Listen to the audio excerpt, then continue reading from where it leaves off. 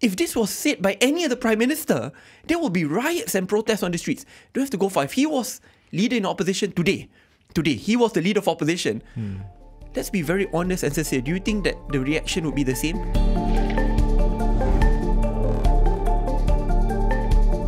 BFM 89.9, I'm Philip C, and this is the Breakfast Grille. Now, today in the studio with me, I have the pleasure of speaking to Syed Saddiq, Muar MP and President of Muda. Very good morning, YB. Welcome to the studio. Thank you very much. Good morning. Really appreciate your pleasure to come here in view that you've been really incredibly busy in the past 1 week. I mean, just another week in Parliament. Just a more exciting and interesting week. I think it was more than just 1 week for you, I have to say. I mean, because you really made a momentous decision to pull out from the PHBN Madani Unity Government or whatever nomenclature we call this now. But I guess the question is, when you decide to pull out from this, are you fundamentally supporting a dissolution of this government then? No, I think it's very different. I've already given my firm commitment that even though the government has lost its 2/3 majority, I want to ensure that if there are good, progressive constitutional reforms which are put on the table, I'll be the first to support it. This is in terms of citizenship laws, this is in terms of decentralization of power, more checks and balances. Absolutely no problem to support. Case in point, even when I was serving as a minister, despite the PH government in 2018 not having 2/3 majority, we still were successful in securing 3 different bipartisan constitutional amendments. So in the end, I just want to ensure that a clear wake-up call is sent, because my greatest fear, if that no one speaks up, no one stands up, this will just be a beginning for many more criminal corruption charges to be dropped and the beginning of the normalization of corruption in Malaysia. I mean, I think the issue here, as I listen to you, is you have no issues with supporting specific policies, right? But it's just that the political structure here, in your view, is pretty reprehensible with respect to the coalition there. For me, then, it is very hard, right? Because you're kind of distinguishing the politician versus the policy here. Yeah. I wonder then, in this case here, let's say the case of Dato' Sri Zahid basically exiting the party, then UMNO, would you then lend back your support to this coalition, hypothetically? See, it's nothing personal against Dato' Sri Zahid. And at the same time, even UMNO. To be fair, I was also there at the beginning of the formation of this unity government, and we understood the need to work with UMNO. But there was absolutely no deal to drop criminal charges. What more for political convenience? And the argument that, this is realpolitik, it must be done, if not the government will collapse, it's just a blatant lie. This is not the same situation like what the former Prime Minister or former Prime Minister faced, where they came in with a razor-thin majority where 3 MPs leaving could lead to the collapse of the government. The government today has 2/3 majority, 148 majority. The previous 2 Prime Ministers only had 113, 115 MPs. The disparity is huge, yet they did not drop criminal charges. I mean, against Dato' Sri Zahid. And today, I mean, what was a clear red line? And let's not forget, like in 2018, we campaigned against 1MDB. In 2022, the campaign was on Dato' Sri Zahid. I never once in my campaign speech said that if I win, I would put Dato' Sri Zahid behind bars. I said I will respect the rule of law and allow for the court to take its course without political interference. Those today who are justifying, legitimizing the dropping of the cases are the ones who say, menang hari ni, esok masuk penjara. I mean, the hypocrisy is unbelievable. Yeah. But put that aside, right? I mean, in the end, what I want is a robust system in which follows the rule of law, so that in the end, it doesn't, while it started with Dato' Sri Zahid, my fear is that it will continue many more unless clearly the people speak up, so that Dato' Sri Anwar and the government knows that they cannot take the voice of the people lightly. In your view, right, what do you think Dato' Sri Anwar should have done, right, to have made sure that this did not happen, right, with respect to the DNAA with Dato' Sri Zahid? What is it that he could have intervened to make sure that this didn't happen? Do not intervene and follow the rule of law. I know. And did he basically demonstrate that he did not follow the rule of law? Yes, because in this part, I just want to say a few things. This is not a typical case where you can just say, oh, no, actually, I didn't interfere. This is all the AG doing it. And I hear this excuse, it was Tan Sri Muhyiddin who appointed AG. I mean, let's not beat around the bush. It was Dato' Sri Anwar who said last year that he was denied the Prime Minister's position because he didn't want to kowtow to the kleptocrats who demanded for the cases to be dropped. He said it, not me. Fast forward after elections, he paired up with the alleged kleptocrat. Above and beyond that, made him the Deputy Prime Minister. Then cases were indefinitely postponed. The public prosecutor who successfully secured a prima facie case dropped and went into early retirement. And in between this grey transition of when the former AG was about to leave, who he extended, you can't keep on blaming the previous government, who he extended, and before the new AG came in, all 47 corruption criminal charges were dropped. But not just that, sir.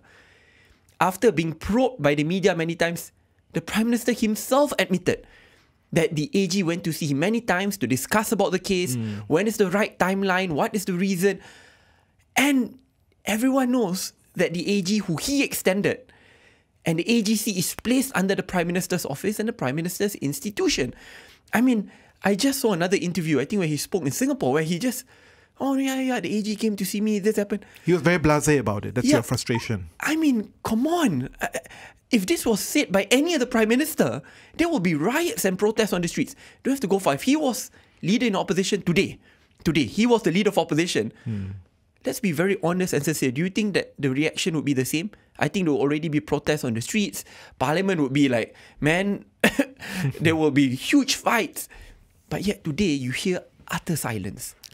Not from me. Yeah, I mean, I think what's very interesting is, I hear your case and it's very loud and clear. But, if I see my even WhatsApp board, it's being lit up by so many questions, right? Questions being asked about whether or not you're making this case because of your current corruption and criminal cases against you, right? So questions about Saddiq, what will happen and what will be his reaction if he is granted a DNAA? Will he refuse it, as he will have to say no over it, right? Also another question from another person, Joni, what is the story on the missing money in your home? So I think the juxtaposition here is really, you made a stand with respect to anti-corruption. Does that apply to you as well? 110%. If I wanted an easy way out, since 2020, I would have just maintained my post as a minister, or even when I rejected the ministerial position to take up the offered GLC positions. Heck, I would still be in Bersatu, youth chief, comfortable position. Instead, I fought, and when the offers were rejected, came the threats, I continued to fight, right? And I think that says a lot. Above and beyond that, I want to answer the very specific question. What if I were offered the DNAA? I cannot be offered because I never once sent that representation letter.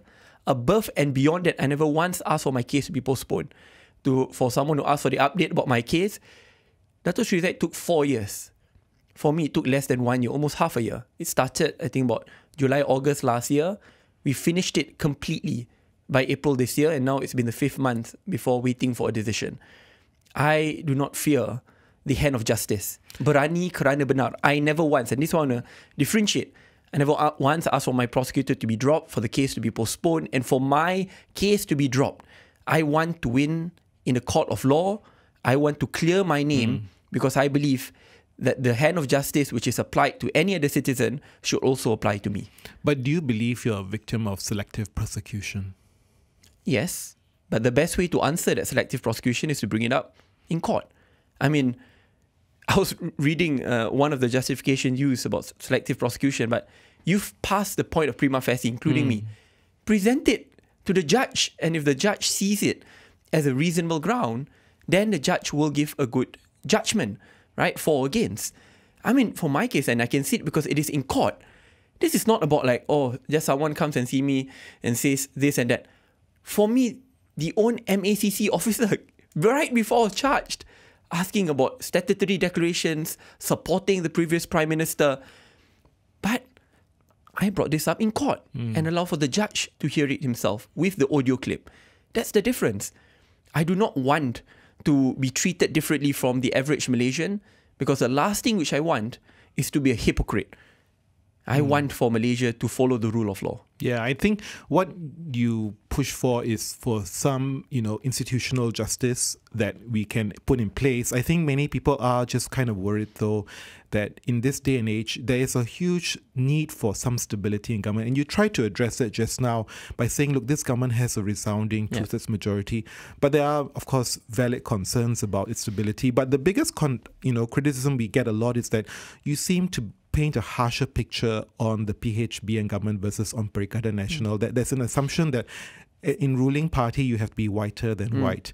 Are you being unfair in terms of your criticism towards the ruling government? Yeah, I mean, I see a lot of PH Saitro saying, where was Saddiq during PN's government's mishaps? Yeah. I mean, seriously, guys. I mean, I fought so hard that I was expelled from my party, got me and my family dragged to court because I was so vocal and I was in the front lines. I mean, when whichever cases were dropped, I mean, there are receipts on social media, and as reported widely by the media, I was organizing protest non-stop. So, I mean, on that, I think my track record speaks for itself. But there is a clear distinction here. The other two prime ministers did not drop those cases despite being pressured to a point that they could even lose their prime ministership. And one capitulated and in the end allowed for early general elections. I would have thought that a reformist for decades with their identity would not drop. I mean, I don't think Tan Sri Muda and Datuk Ismail Sabri said, they are reformists. I never thought that it would go this far. And for me to do nothing, I would be the biggest hypocrite. You know why? Because in 2020, when Sheraton happened, I fought against Sheraton to a point that I was expelled and threatened because I was against this exact line. I thought that working with UMNO then would lead to criminal cases being dropped, and that line was publicly. I said, it is wrong. Today, if I suddenly keep quiet because there's a different prime minister in power and because I'm comfortable, wouldn't that make me the biggest hypocrite? In reality, I'm just staying consistent to my platform. It is not about political convenience, because my greatest fear is that if nothing happens now, I mean, just imagine what message this would send to young leaders, young politicians, including young members of Malaysia. It effectively sends a message that you can still, to the tunes of hundreds of millions of ringgit, forget about good public policies, building of infrastructure, schools, hospitals. But when you are caught, you are dragged to court, delayed 4 or 5 years, even though more than 100 witnesses have been called, prima facie form, thousands of documentation proof, a little bit more. And in the end, you just use your political leverage to negotiate your way out. I sense the frustration. I guess the question also then is, how hard have you tried to change within the system? Because you have been in power before, you have been a minister. It's very easy from an outside in to, level this criticism. I think, of course, you exit because you were in the throes, but you also struggle to work within the system, right? Within even both PHBN and Bersatu. It is hard to move these elephants then? I mean, negotiations are never easy, but I never knew that negotiations go as far as drop my criminal cases, despite the fact that it's coming to an end and about to arrive to a decision. Negotiations are about policies. Negotiations are about maybe resolving power imbalances among parties in government. But it is not about breaking the rule of law and ditching reforms for political convenience. I mean, and this is not like, oh, I want to pass a reform, but instead of presenting the bill this year, it will be next year. This is like something which they campaigned so hard about that it was in every single one of the campaign speech. So, I mean, really think about it. Imagine in 2018, we campaigned hard against 1MDB, and then after election, we say, hello 1MDB, you are now a friend. You'll be made the Deputy Prime Minister. Above and beyond that, we will forget everything. Imagine how Malaysians would feel then. Apply it today. And again, I just want to stress it time after time again. I do not think and will never think that just because of this compromise, suddenly the government will be more stable, or if you don't do this, the government will collapse. That is not true. Syed, early on we had the conversation with you about your motivations of exiting the PHBN unity government. Now let's turn our attention to the future, about this creation of a third force. You're not making good progress, right, in building this third force? I think there is good progress. I mean, to put it simply, in the state elections, which was remarkably tough and short, under-resourced, underfunded, in only about a month of campaigning, I think being able to breach that 5% threshold in a very short time span while being underfunded is a decent beginning, especially the collaboration with PSM. Moving forward, I think we have about 4 years, 4 years plus before the next general elections. I think a lot of things can happen, and I have a firm belief that the pendulum will swing, especially when there is a viable option to promote a truly multiracial, moderate, reform-centered Malaysia, which talk about policies. So it will not be easy, undeniably. However, I think I feel at home because I know my heart is in the right place. I mean, I just was reflecting, exactly 3 years ago, you were here in the studio announcing the formation of Muda. So it really is a bit of an anniversary for you to come back into the studio here. But 3 years is a very long time in politics. Progress has been slow, no? I mean, let's not forget, even though the announcement was made here, it took us an additional 1.5 years before we got Muda registered. We didn't get registration by the minister or by the ROS. Our birth certificate came from the court. So Muda effectively was given life and birth from the amazing court. So effectively, it's only been about 1.5 years since we were fully registered. And again, Malaysian politics is full of tribulations. I mean, problems, its own sets of barriers and challenges. However, I think with the right leadership, mindset, ideology, and policy recommendations, I think we will be able to fully distinguish ourselves as we move forward. Let's not forget, the parties today have taken decades to build themselves. Decades. At times, it takes years before they even win their first seat. So we have a lot to learn when it comes to resilience and perseverance. Yeah, because I think you have to grow much faster, right? I mean, if you look at your base, correct me if I'm wrong, your membership's about 40,000 members so far, or more now? Yeah, it's about 100,000. Full membership is about 60,000. Okay, so you've grown from versus the website, which is at 40,000. I guess then the question is, you need to ramp it up extremely fast, right? And I think if you saw what happened in the PRN, the way you raised money also, it was through auctioning. Paintings, otak. I mean, that's not sustainable to a certain extent, right? I mean, we want ground, support, but fundamentally, you need to restructure how you organize yourself, fund yourself, isn't it, in order to grow your membership? I mean, I still believe in crowdfunding being the main tool of fundraising. I mean, for the state elections, it was not easy. I mean, to put it into context, funding of the 19 seats is about equivalent to funding of only one UMNO seat. Actually, no, the funding of one UMNO seat is more expensive than funding of all 19 seats. But that's okay. It's a beginning for us. And it was a very short time span. We had 1 month then, only 1 month. And a lot of the candidates only had 2 weeks, right? Because it was very last minute. So now with the benefit of hindsight, there's a lot more to improve. And I completely agree with you. We need to have organizational discipline.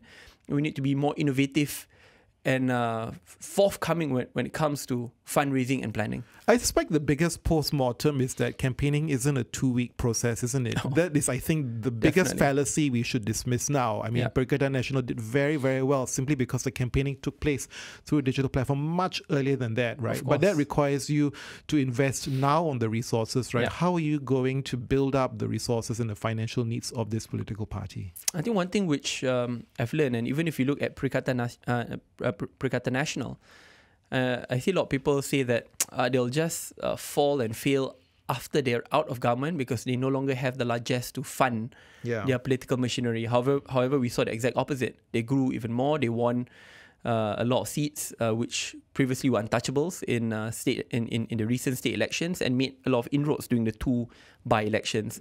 What does that teach me? It shows that in the end, you need to have dedicated members who are unpaid but willing to post up videos, to write statements, to keep on being on the front lines every day because they're motivated by cause and reason. Because they know that this is an investment into the country, their future and their children's future. I think having that is a lot more worth it than merely having a huge largesse, but in the end, that pool gets smaller and smaller because you have to pay everyone. We cannot adapt, we cannot follow the UMNO model of patronage. We need to create our own model which is more sustaining, because the fact of the matter is we will not get the amount of money like other mainstream political parties. I mean, you won't, and maybe what your argument here is you may not need it as well, right, going forward. I think that's what your argument here is. But I think the more important question here is, can you build up the platform fast enough to sizably, take a larger share or even win more seats? I mean, you didn't win any seats. 15% of the funding you raised was back to paying deposits. I think is the lesson learned here, right? How do you scale up your membership growth fast? Because the question here is, I feel that in this country, the political system is structured, as you said, binary, that people don't contemplate this idea of a third alternative. Okay, so to me, it's an either-or situation or an either-or. Yeah. To me, the messaging is most important. Why? I mean, you talk about membership. UMNO has the largest membership base, but yet they're one of the smallest parties in terms of mainstream party. Size doesn't matter. Yeah, DAP in terms of membership is one of the lowest, yet they are the largest in parliament. Yeah. But it's about messaging, it's about building public trust with the average Malaysian and being viciously consistent on that. And even while there are compromises, you don't compromise on the main central message. So I think that matters a lot. And then organizational discipline for the next 4 years. So, I think moving ahead, we definitely have to scale up very quickly. But it's about identification of leaders, getting them on the front lines every day and getting our stances out every day. And at the same time, training our members, the average member, to always be prepared to either be as candidates or election machinery, but more importantly, to keep on talking about the consistent party messaging. And for myself, is to ensure that I can build this good organization to sustain for the next 4 years. So centrally, right, still the message is key. How do you create that consistent message? The worry is that the message that you convey now may not resonate actually with most people. I mean, that's the argument, right? Because even if I just look at what people are saying here on BFM, look, we really are focused on the economy. We've focused a lot on other bread and butter issues.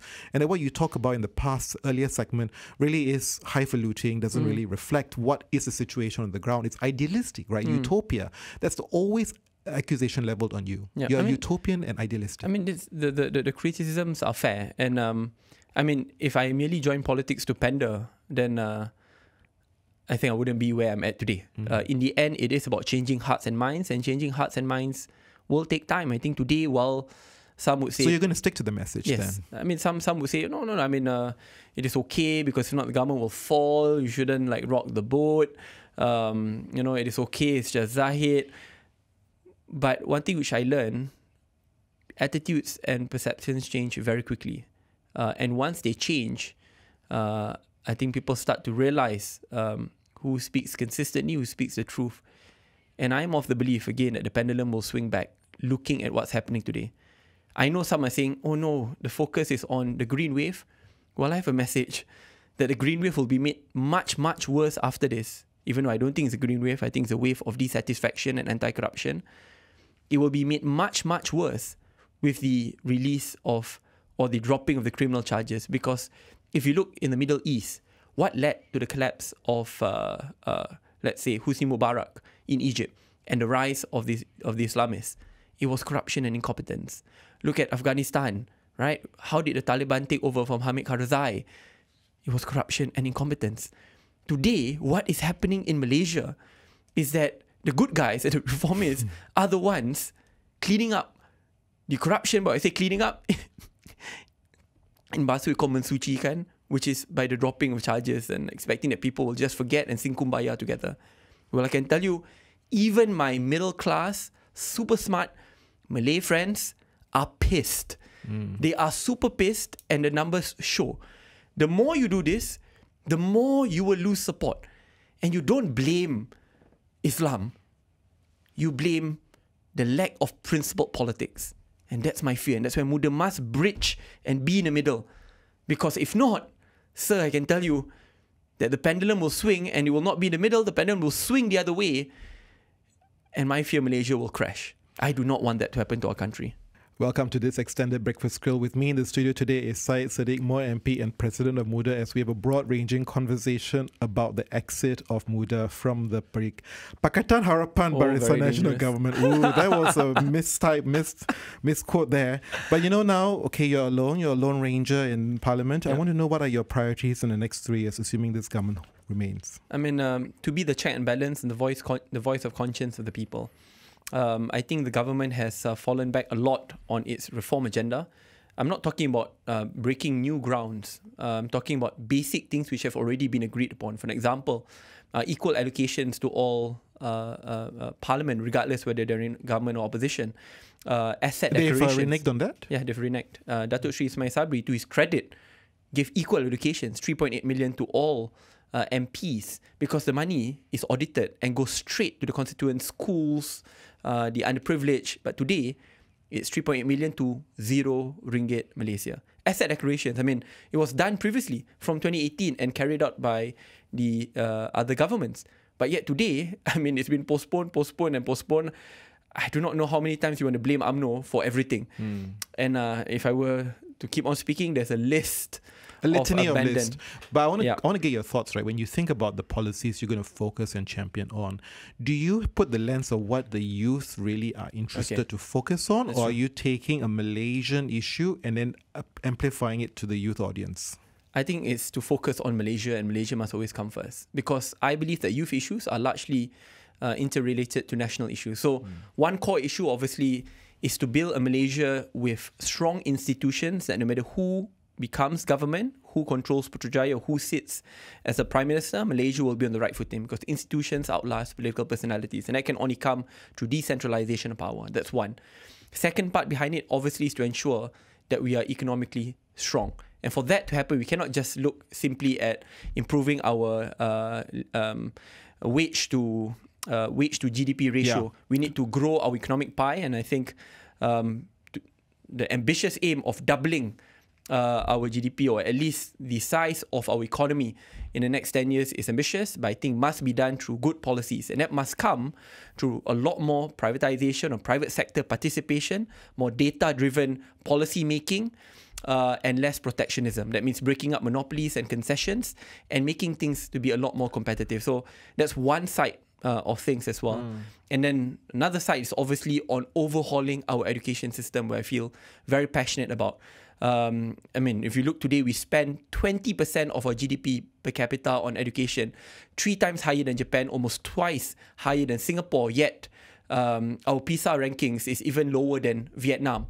And I think yesterday I gave a 3-point solutions in Parliament how we can revamp our education system from lower to higher education, and including investing a lot more in micro-credentials. One very small example, I mean, just 2 days ago, there was this viral video of this food panda rider who got his motorbike taken away by the police. Actually, the police was just doing their job, but I see politicians talking, let's give the person another motorbike, or let's give Grab riders 500 ringgit a year cash and out. Say that doesn't move the needle.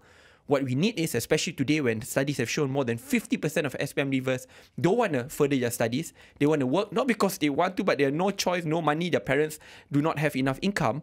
We need to ensure we have a 1 billion ringgit micro-credential fund, so that where you can be a Grab rider, earn a living, help your parents, but at night or weekends you go to class, and in 6 months' time you get a proper micro-credential which will allow you to climb up the socio-economic ladder. So I mean, you've been in government before, you have been youth and sports minister before. This is not an issue about allocation, right? This is an issue about execution, isn't Correct.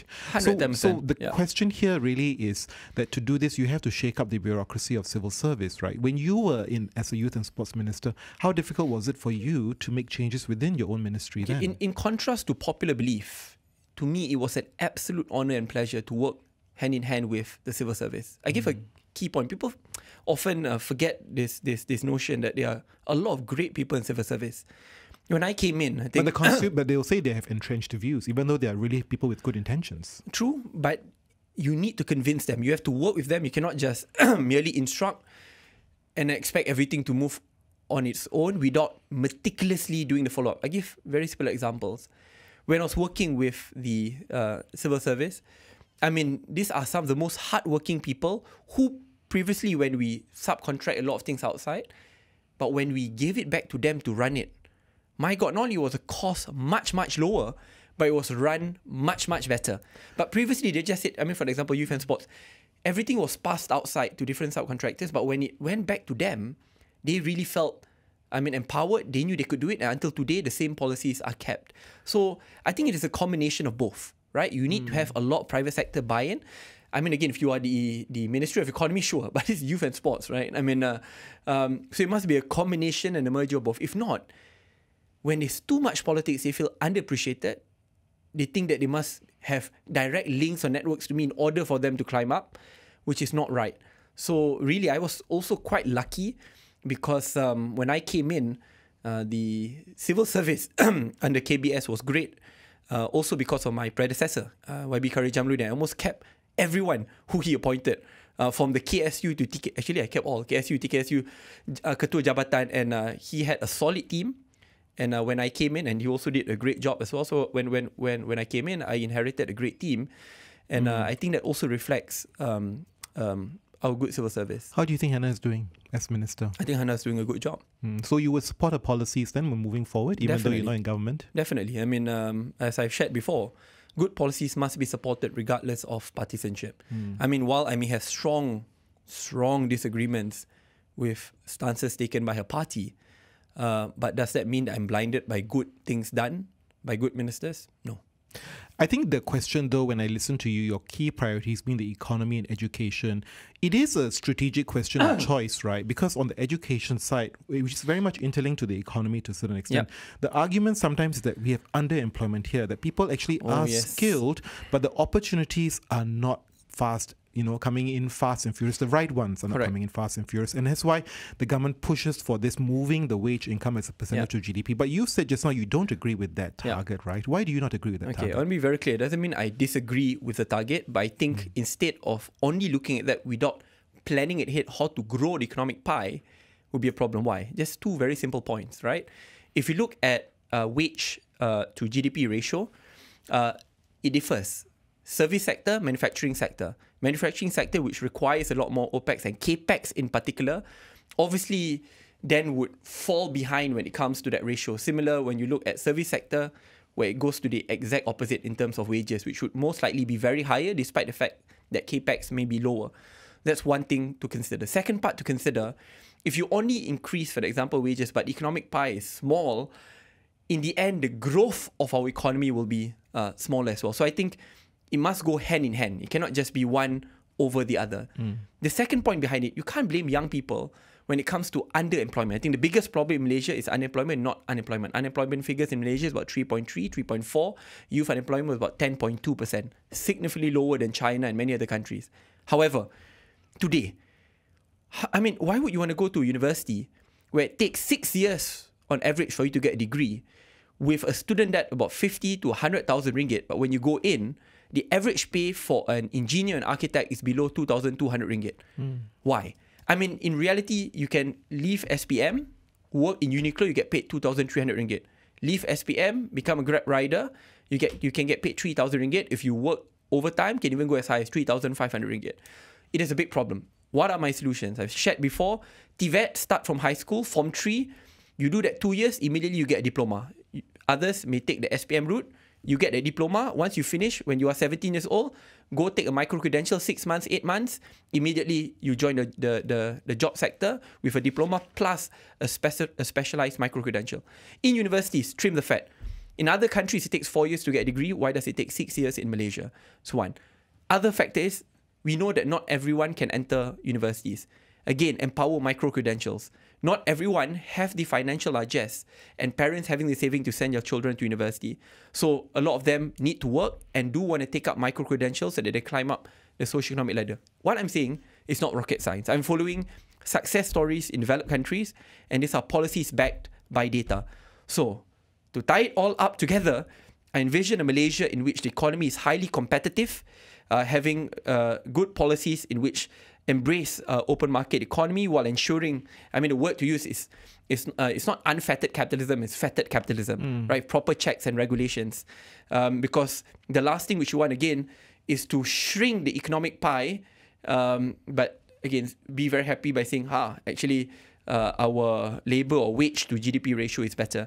So that's one. But to do that, you need a lot of political will to break up monopolies, concessions, opening up the economy, and making sure that we transition. And on this, I need to give credit to Minister of Economy and Minister Zafrul on the launching of NETR and also on the new Industrial Master Plan. I think more to discuss, and really thank you so much for joining us in the studio today. And don't be a stranger and don't join us in 3 years' time, right, after you form another party. On the Breakfast Grille, Syed Saddiq, Muar MP and President of Muda. I'm Philip C, BFM 89.9.